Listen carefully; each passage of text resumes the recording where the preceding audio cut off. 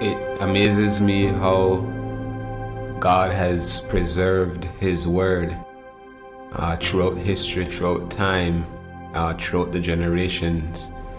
From the time He first spoke His Word in the garden to Adam, writing it in the heart of man, to Moses, who recorded it on stone, to men like Ezra, who studied it on scrolls, all the way to our time where we have paperback Bibles, and now the Word of God is available on screen, phone, tablets, computers.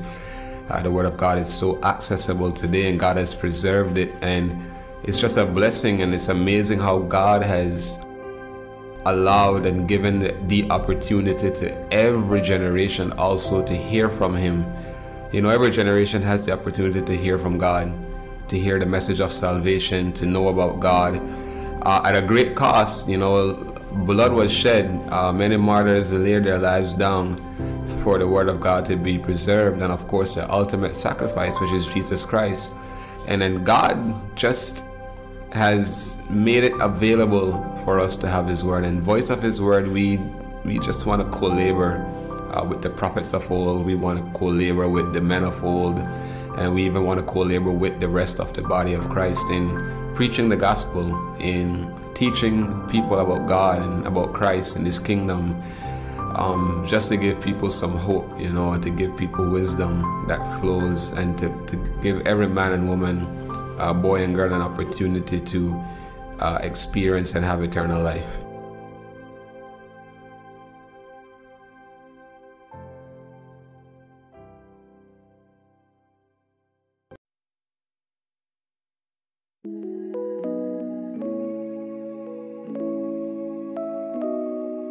Whether you're in the comfort of your home,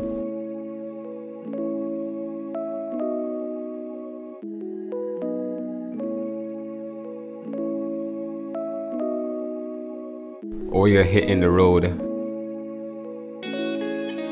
keep in tune with God's Word.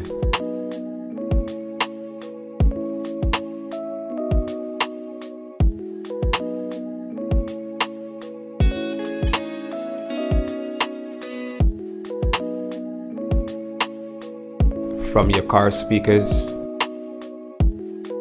to your headphones and in between, we getting you God's Word on the go. This is Voice of His Word.